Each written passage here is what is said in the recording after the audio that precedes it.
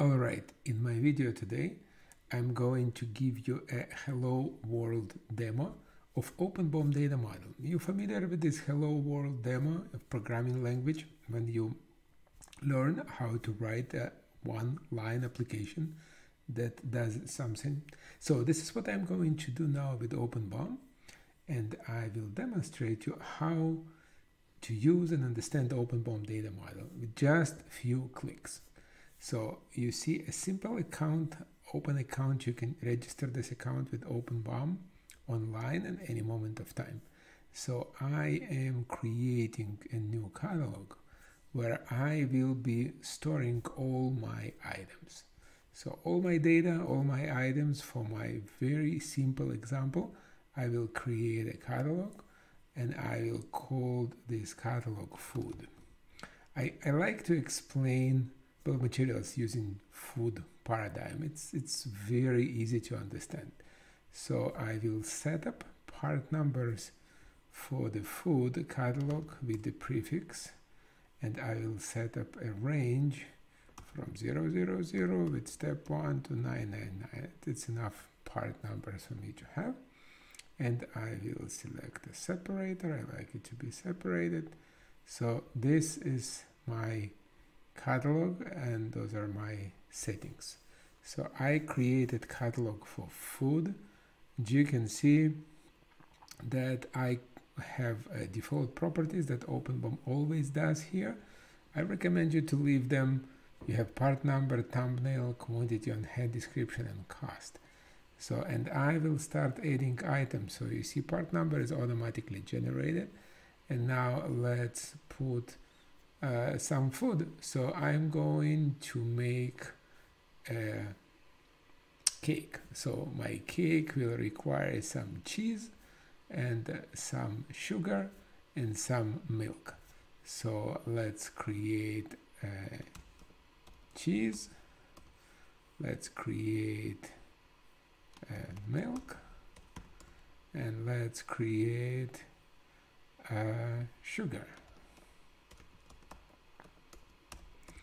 So I will imagine that I can put some cost information, well, I don't need to do anything else. I already have this single record of items that I can use in my bill of materials. But just to add to this a little bit more fun, let's just search for sugar online, ensure how easy I can get and put this image directly in my BOM. Alright, great, I got the sugar. To make BOM visuals, it's very important. And now I am going to search for cheese online. So that's going to be my cheese. And for my visionary cake, so this is the cheese, and now what is remaining part is milk. So let's put some milk, and there are milk alike, so let's put the glass of milk. So you see, we get items. So this information is already enough to start doing something. What is missing here? I have items for ingredients, but I don't have an item for cake itself, because remember, catalog has everything: ingredients, standard part, engineering part, manufacturing part, everything. So I need to create an item for cake.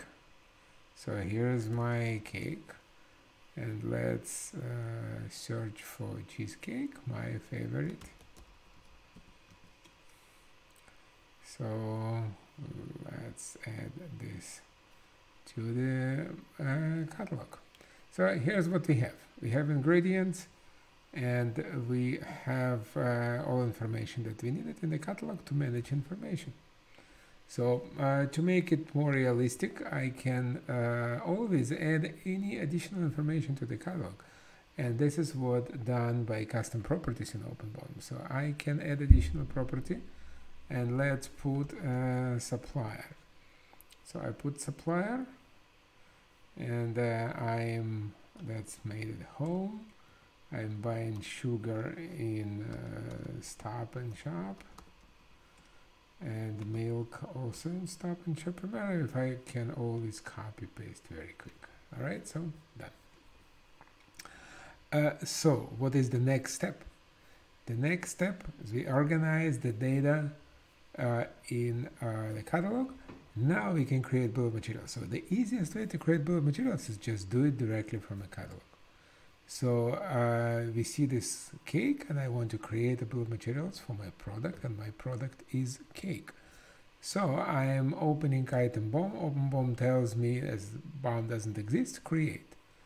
Great, we created a BOM,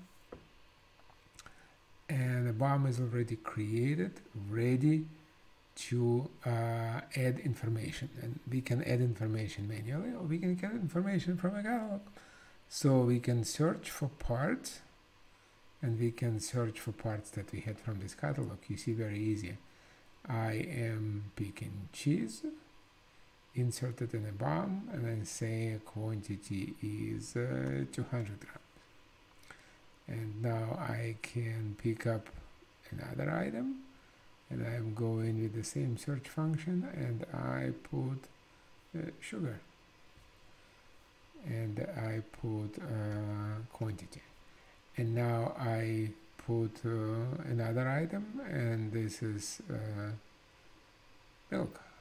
So I got a milk inserted, and I got milk.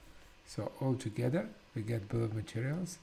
Now watch this. We can always see this information coming from catalog to BOM, because the catalog is the central database of all information. So if I will be changing data in a catalog, let's say the milk now more expensive, 350, it will be always changed in all bill of materials. So if I created another bill of materials, let's create now just for kicks and giggles, I will create another bill of materials. So I can create bill of materials for my spare products. So I can put any part number I want. I can select a catalog, and those are my spare products. So my spare products would be only milk. So I can search for milk. I can put the spare product BOM here, and that would be the quantity. Now pay attention, like I said, the reference instance data model, there is a single version of true, the catalog. I'm changing it to another cost, coming back to all places, the data is changing. So that was your Hello World application of OpenBOM Data Model. I hope you like it. Register OpenBOM account, try it by yourself, and come back to us with questions. I look forward to hear from you. Thank you very much, and talk to you soon. Bye-bye.